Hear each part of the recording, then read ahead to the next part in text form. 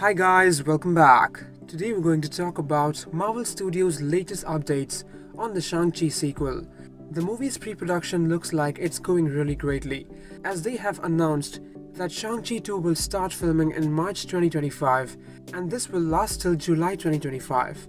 Shang-Chi is also addressed to be having 2 new suits to wear this time, and yes, the rings will also give him some new and unseen abilities.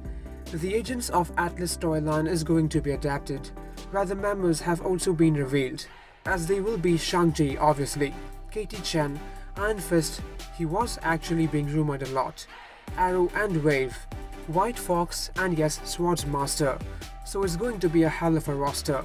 This roster does sound way better than the one announced for Avengers Doomsday.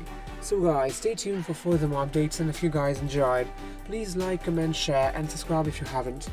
Also let me know in the comments what you think about this. Thank you.